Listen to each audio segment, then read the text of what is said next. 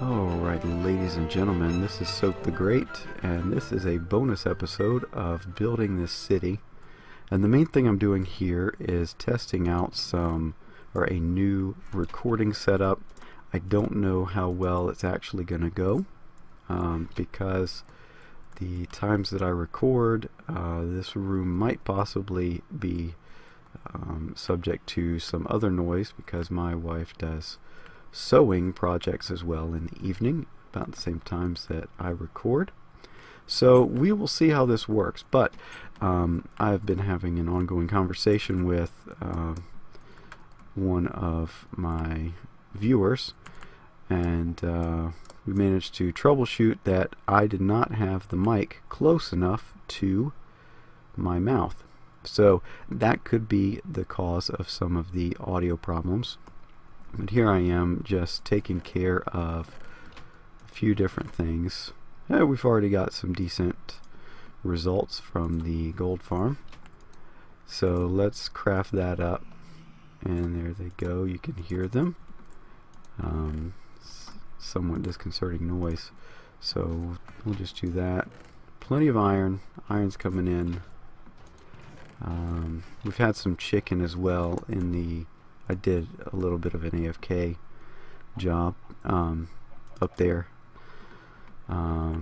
We will be decorating this at a later time, but not right now. The main thing is I am also checking not just the audio levels, but the some tweaks. I'm using Optifine right now. I don't know if you can see that here. No, it doesn't say it here. You could check if I go here. You can see all this stuff.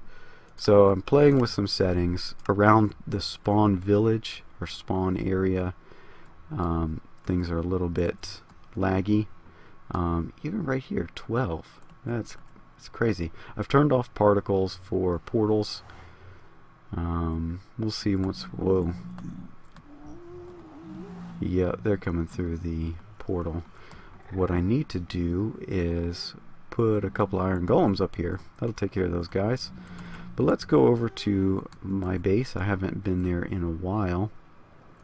Alright, there we go. Wow, that's loud. Let's turn down the in-game volume.